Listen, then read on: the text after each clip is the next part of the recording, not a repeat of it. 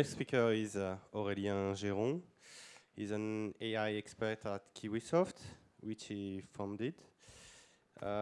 He's also author of best-selling books at Aurélien about TensorFlow and a former Google video classification team. All right. Okay, just a show of hand, who here uses TensorFlow professionally, or who hasn't? Yeah, who has used it, I mean? All right, okay, so not everyone. I'll try to stay high level then. So thanks for the introduction and thanks for the invitation. My name is Aurélien Géron. You already mentioned that I worked as the lead of YouTube's video classification team in Paris, which means my job was to tag every video with what it's about, which is mostly cats, of course, on YouTube. And then I wrote this book, Hands-on Machine Learning with Scikit-learn and TensorFlow. And the second edition is coming up. Anyway, today, the talk is about TensorFlow 2, which you might have heard has just not been released, but the alpha version has just been released. And I'll explain what's new and how you migrate from TensorFlow 1 to TensorFlow 2. Okay, so yeah, it was just announced, I think, 10 days ago or so at the TensorFlow Dev Summit. And they announced the alpha version with a lot of improvements. And the final release candidate is scheduled for Q2 2019, whatever that means. I guess it's probably going to be like end of June, possibly. But we'll see. And why did they actually create TensorFlow 2? It's a major change, so it's going to impact a lot of people. And major changes will allow you to do a lot of cleanup and improvements, even though they're breaking. And the reason, the motivation initially is this. These are the number of citations in machine learning papers. That's early 2018, so the graphs have changed. I should update them. But you can see that TensorFlow is, by far at the time, the most cited library in scientific papers. Caffe, Theano, Torch were all kind of stagnating or going down. And then you have TensorFlow and Keras shooting up. But you also have this PyTorch going up. And a lot of the PyTorch users, you might have heard, are kind of migrating from TensorFlow 1 to PyTorch. And everybody says, it's much simpler. It's really nice. And that's true. So TensorFlow basically had to react. And the first improvement is on simplicity to make it much easier to use. So let's look at a little bit of PyTorch code. If you want to compute like 1 plus 1/2 plus 1/4 and so on, this is what it looks like. It's very, very natural, Python code. You can just create your tensor x, y equals to 1, then this iteration, x equals x plus y, and y equals y divided by 2, and run this 50 times, and you converge to 2. Fantastic, it's very natural. Now let's look at the equivalent code in TensorFlow 1. It would look like this. You would have the first phase, which is the construction phase, where you actually build a computation graph. No computation is actually executed here. It's just building a computation graph. And you create all the operations that you'll need to manipulate, plus this thing that says, I will initialize all the variables. And this is where the actual computations start. You need to create a session, initialize all the variables, and then run your iteration where you explicitly say, I want to execute this part of the graph and this part of the graph. So if you think of computation graphs or TensorFlow graphs as kind of a language, basically here you're writing a program in that language, and here you're executing that program. So it's kind of meta programming. And it has a lot of advantages. I'll get to it. But clearly, for most simple work, you don't want to be coding like this. It's a little bit too complicated and verbose. The other thing is it can hide subtle bugs. Like, for example, if I decide to execute add op and divide op in one shot, well, TensorFlow is not, or TensorFlow 1 is not going to see any dependencies between these two operations. As far as it's concerned, those are completely separate and independent, so it's happy to launch them in parallel, and therefore the order of execution is not guaranteed, and as you can see, the result is no longer 2. In fact, if you execute this code multiple times, you'll get different results every time. And that's kind of hard to catch. It's not super frequent, but it does happen, or it did happen in TensorFlow 1. It's fixed in 2, as I'll explain. And the other thing is it's a little bit hard to debug. Say you have x, and y is a function of x, and z is a function of y. Well, if you execute z and you get a value that's actually not a number, well, you're kind of stuck. Why do I get a NaN value here? If you could debug, you might end up saying, oh, wait, I'm dividing by 0 over there. That's the reason. But as far as Python is concerned, this is just a function call that directly gets executed in C++. It doesn't see the details. So in the stack trace, all you get is boom, there's an exception on this line. I don't know any more of that. In TensorFlow 1, there actually is a graph debugger, but not many people use it, and it's a little bit tricky to use.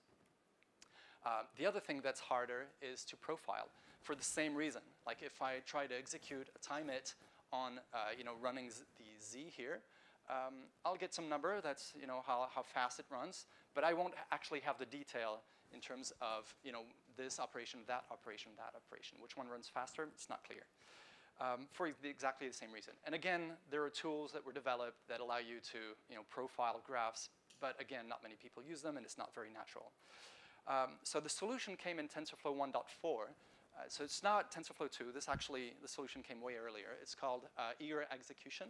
When you start your TensorFlow program, you just activate it, and magically, from now, it's not in graph mode anymore. So any operation you execute actually gets run right away, and you get the answer right away. So as you can see, it's almost the same code as in PyTorch, right? There's this extra line. But this line actually disappears because in TensorFlow 2, eager mode is the default. So when you look at a TensorFlow 2 program or a PyTorch program, they can look very, very similar. This last thing here is because these are tensors, if you want to see the value without having a long line here, you can just call numpy. It gives you the actual value. All right. So now that we've seen that basically eager execution is much, much simpler to use, you might wonder, why did we use graph mode in the first place?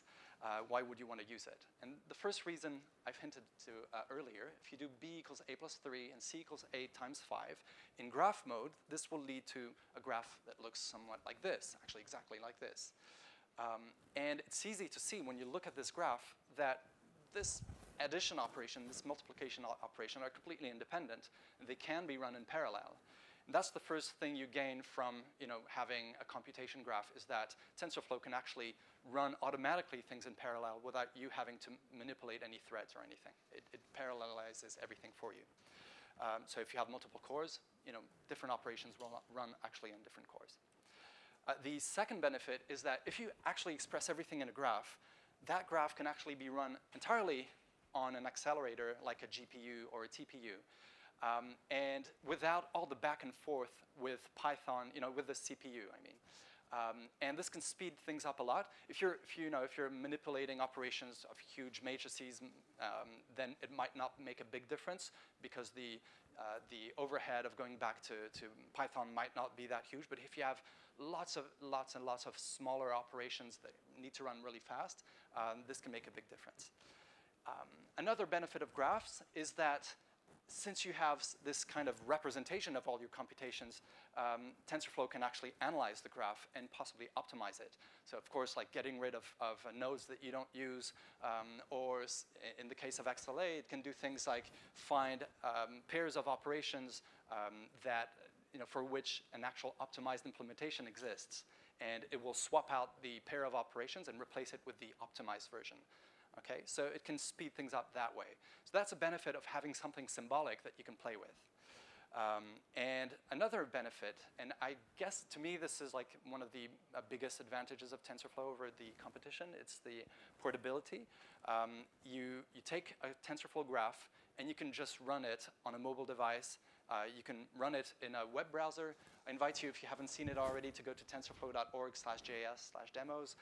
You'll see TensorFlow.js directly run in the browser.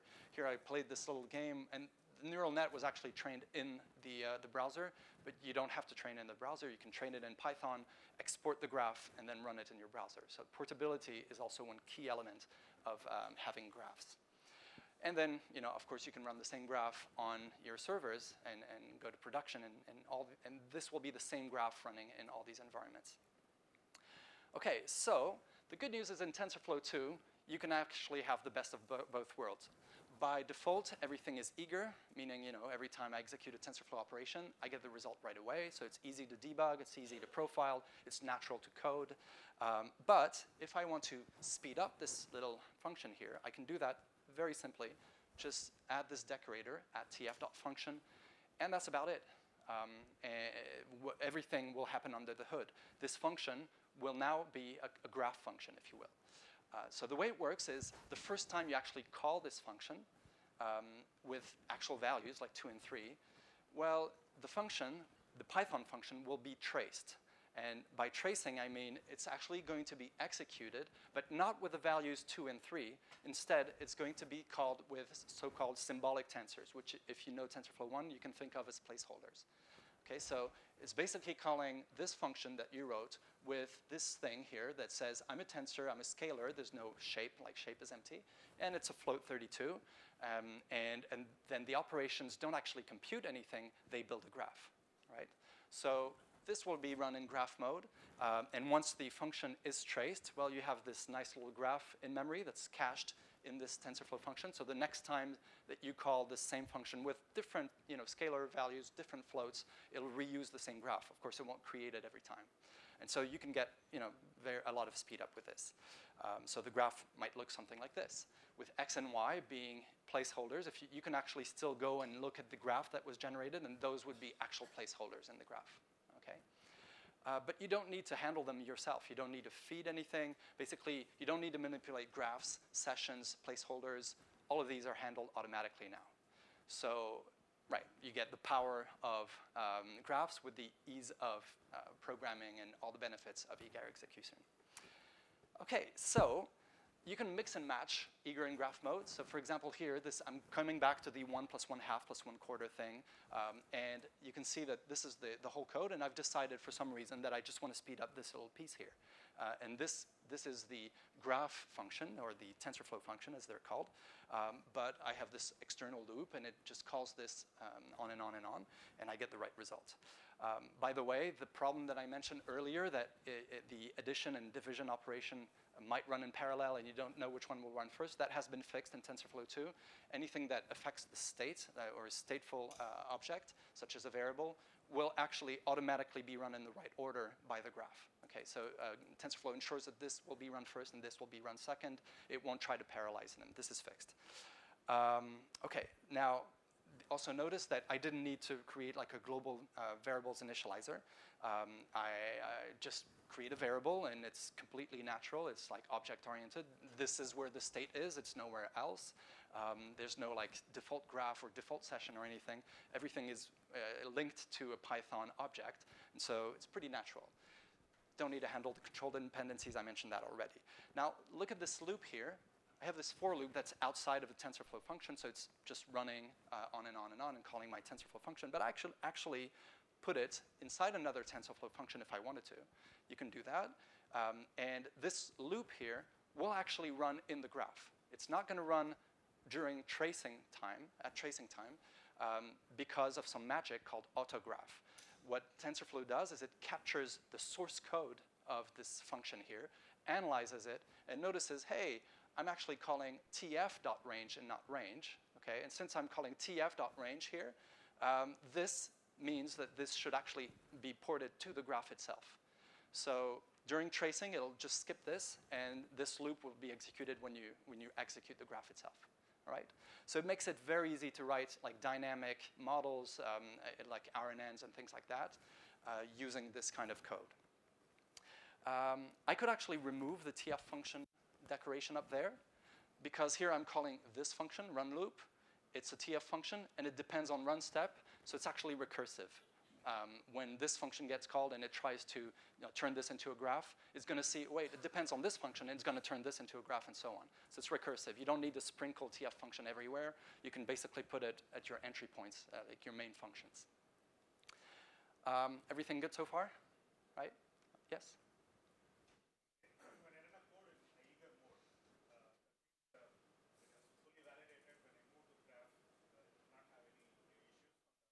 Right. Good question. So if you have, like, if you actually want to port your code and install it in like port it to a web browser and so on, it needs to be exported to a format called save model. And of course, this only supports TensorFlow operations, right? It doesn't support like arbitrary Python code. If it did, I mean, you'd need to have like a Python environment in the mobile device or so on. So you need to basically, in order for it to be portable, you need to export it to a saved model, and this only accepts TensorFlow functions. So you would have to basically convert everything to TF functions in order to be able to export it. But usually here I'm showing like the low-level API. Usually what you'll use is tf.keras. Keras is you you all know Keras, but I think people think of Keras as a library because it started out that way, but now it's more like an API, and there are several implementations of the Keras API, one of which is the original and reference implementation, also called Keras. I call it Keras Team, so there's no confusion. And this implementation is actually less used than the Keras implementation inside TensorFlow, which is called tf.keras. And usually you would use tf.keras for most of your work. Like it's so flexible now that you don't really very often need to go to that level unless you're really customizing things. And at the Keras level, it compiles everything for you. So you need to make sure if you just use standard layers, everything will be okay. If you write your own custom layers, they need to use only TensorFlow functions if you want for it to be portable. Does that answer your question? The eager mode is basically in a sequential fashion, right? Yeah, exactly. Yeah. So when we are moving to graph mode, just changing the add to TF function, Yeah. Will it still be good, or we have to do one more level of debugging to make sure all my the executions are happening in order and all those things? Right, right. So usually, I run a bunch of tests, right? And usually you always get the same result. But in this particular example, for example, since I'm running a loop with tf.range, this will actually complain in eager mode. So what you would do is when you're testing or you're programming, you'd have this as range, right? And then once you're happy and it passes all your tests, then you'd add tf.range, and that's where it would be ported to the graph, right? So I can't say that it's 100% automatic and it's guaranteed to give you the same result, but usually you'd be programming in completely in eager mode and then at the end trying to transition to TF functions. And normally a lot of the constructs are just taking into account, just add TF and you're good. Like if you have print statements, replace them with tf.print and it'll work as well. If you have asserts, you replace them with tf.assert, okay? So yeah, so this will actually put the loop itself in the graph. If you have range of n, then it would actually run when tracing the function, and so you'd end up with a graph that actually calls the function 50 times, for example, right? So make sure you call tf.range if you actually want the loop to be in the graph. All right, so the control flow that autograph automatically handles is things like if statements. This also ends up in the graph, right? So it's captured and ends up in the graph. Return statements are handled gracefully in the graph as well. You have loops with for loops. You also have break and while and tf.print and tf.assert. Autograph captures a lot of the the most common constructs for control flow. And if you just use TF operations plus these simple control flows, if you just call functions that you wrote yourself, you're good to go. If you call like an external library or even the Python standard library, then it probably won't work because it's not calling TensorFlow operations, right? So that's it, yeah. So the simplicity of eager mode and graph mode that makes a huge difference with TensorFlow 2. If you ran away from TensorFlow 1 because of the complexity, try it again with TensorFlow 2, and I'm sure you'll love it, as I do. The second improvement is that it's much more Pythonic. Like one of the problems with TensorFlow 1, it was that a lot of things were kind of name-based using global scopes and things like that, and this has been improved tremendously. So one example is sharing weights across layers. Typically in a Siamese networks, you'd have some architecture like this where these two layers are sharing weights. And in TensorFlow 1, you'd implement this somehow like this, where you'd have these two layers here, and if you look closely, they have the same name. And that's how you would share weights between layers. It was name-based. That's kind of brittle. It's easy to break this if you have multiple libraries creating different pieces of the graph, and by chance they actually happen to use the same name, you're out of luck. You could use name scope. That was a whole mess in itself. Notice the second one says reuse equals true. That's how you would share weights in TensorFlow 1.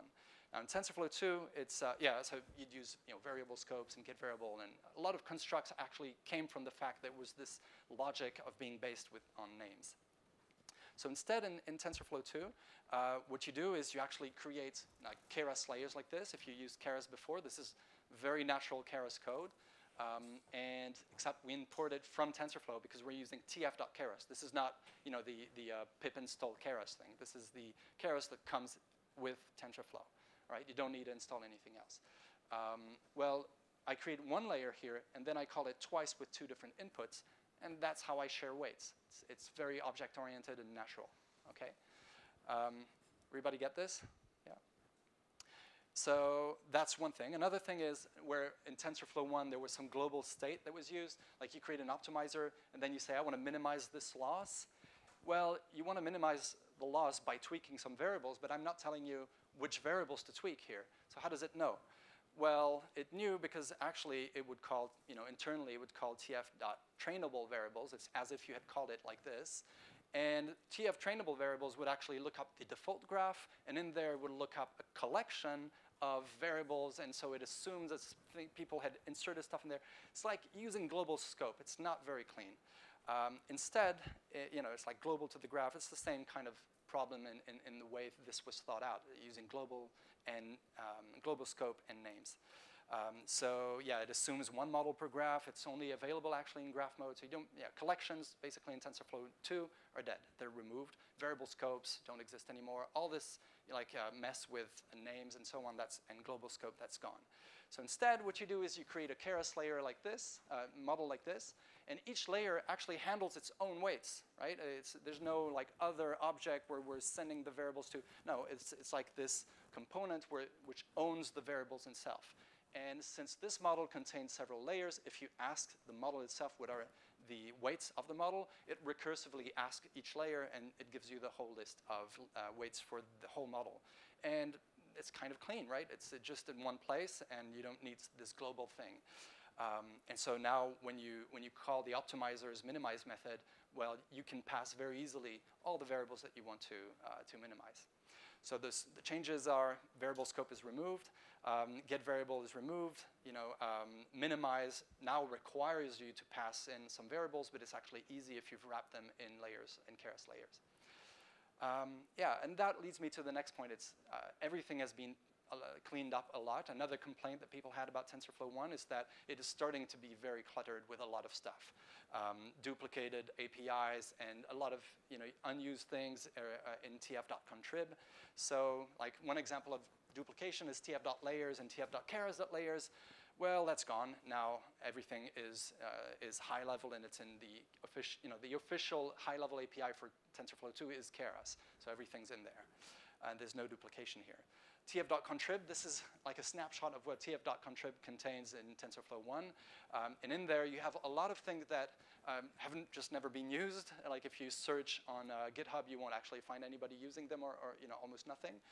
Others are just not maintained anymore. Some have actually already been ported to core API, but they're still there. So it was becoming a big mess and a maintenance nightmare. So they just decided to completely remove it. There will be no tf.contrib anymore, where anybody can just push some code in. That just won't happen. And the important parts of those have already been moved to TensorFlow 2 core API. And the other ones that were less important or less used, some of them have been moved to the add-ons. We have one of GDDs here, Jason, who handles that, or one of the SIGs that's around this.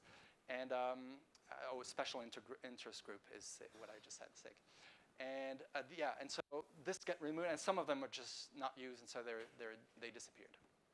All right, the API has been cleaned up as well. Like there were a lot of things just at the root name scope, and so now a lot of packages have been created. So instead of tf.assert, well, tf.assert actually is the wrong example, but a lot of things have been moved into sub packages, so it cleans everything up.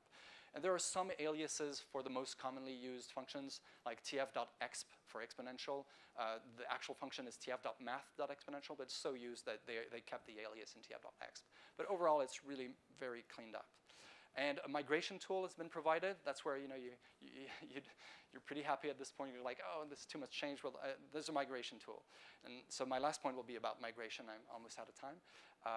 My recommendation would be, if you have a TensorFlow 1 code base that exists today, try to migrate it first to keras as much as you can. A lot of the functionalities that are available in TensorFlow 2 with keras just work the same way in TensorFlow 1. So if you can migrate as much as you can to keras, the transition will be much easier. The second thing is, anywhere you're using tf.contrib, well, try to migrate to something else, because tf.contrib is just out of the picture in TensorFlow 2. All right, so no migration possible if you're using tf.contrib. And lastly, this is how you use the upgrade tool. You just give the directory of your source code and the directory of the output, and it just converts it. So mostly, it will actually just rename things and put them in tf.compat.v1. They have this compatibility module where basically all of TensorFlow 1 is still supported except for tf.contrib inside this package. Of course, it doesn't give you nice and canonical code, but it allows you to have production code still work in TensorFlow 2 using this. Now, some things like tf.losses.logloss actually has a perfectly good function in tf.keras, but it's not migrated to the keras version because it doesn't exactly do the same thing. Like there's subtle differences, so they're being very conservative and just pointing you to the compat v1 function. So in some cases, you might have to check that you're not impacted by those little differences and then migrate to the appropriate function. And random uniformed now is _uniform is like random.uniform. Like it does some of these things very nicely for you. It also takes care of all of the function arguments if the order has changed or the names have changed. So yeah, it does this. There's a nice tool you can try, which is called tf2up.ml. Which you just give it like a Jupyter notebook or online. If you have a GitHub repo like I do with some notebooks, you just change the URL. Instead of github.com, you replace that with tf2up.ml. The rest of the URL is the same. It'll automatically convert it. You can download the upgraded file, and you'll see all the diff and everything. And lastly, and I'm just out of time now, lastly, it's actually, TensorFlow was already open source, but I feel that the mentality of the TensorFlow team has opened up with TensorFlow 2. And like, for example, there's this community project where anyone can submit RFCs, a request for comments, and proposals for what TensorFlow 2 should be. And this is run since last August and worked pretty well. There were lots of proposals like these, and people contributed this way. So I think in the spirit of this conference, it was already open source, but I think it's even more open now. You can go to these discussion groups or developer groups if you want more details. So yeah, I think to conclude, it's cleaner, more object-oriented, Pythonic. You get the ease of use of eager execution, the power of graph mode, which gives you speed and portability. You have like super rich APIs to handle. I didn't talk much about keras, but super beautiful API that you can use. A data API for efficient loading and everything. This was already in TensorFlow 1, so that's why I didn't cover it now. The great API, huge community. It's like a most used framework out there in machine learning. Documentation has improved a lot, and many projects have been built on top of it. You also get like TPUs on the cloud, which right now this is the only library that can actually benefit from TPUs. PyTorch is actually coming soon on this. And it's even more open. So if you want to play with this, I have some Jupyter notebooks that are open source on my GitHub account, /Géron. There's a whole TF2 course with exercises if you want to go to this. And I'm writing the second edition of my book. This was the notebooks for the first edition. And the second edition is here. So I'm like at chapter 13 or so. And it goes into all the details. You can try that out. And with that, I think that's it. Thank you very much. If you have any questions, I'm happy to take them. Yeah.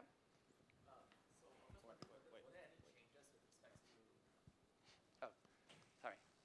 Hi, let me repeat that again. So were there any changes with respects to the input of data and the output of data, specifically with respects to turning that into a online prediction, the online prediction components? Yeah, so that's an excellent question. So one of the difficulty people had with TensorFlow 1 is, okay, sure, I can train a model locally, but how do I deploy it to production and in different environments? How do I train it on multiple machines and so on? And how do I prepare the data and everything?